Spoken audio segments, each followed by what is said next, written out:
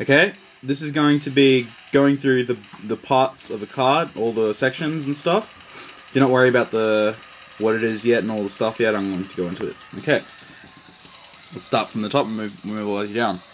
That is the name of the card, and you know this name doesn't influence the card in any way unless it's a legendary creature. I'll go into more information about that later. That is the mana cost. I'll talk about mana costs and how to pay for them, or how they are paid later.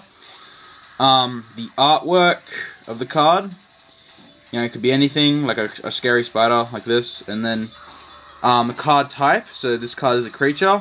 The card subtype, if it has one, so this is a spider, and that is its expansion symbol, so you know what expansion it's from.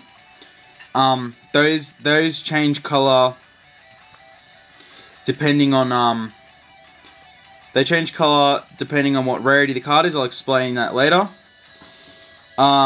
This is abilities, and this text box here has abilities and flavor text.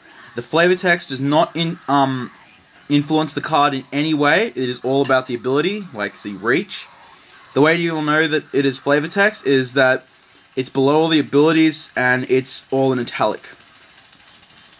The border of the border is usually black. It could sometimes be white of a card.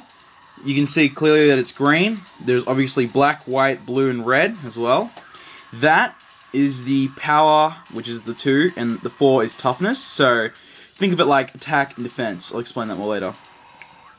That is the artist's name, and below is just pretty much copyright and what card and the expansion it is. Alright, peace.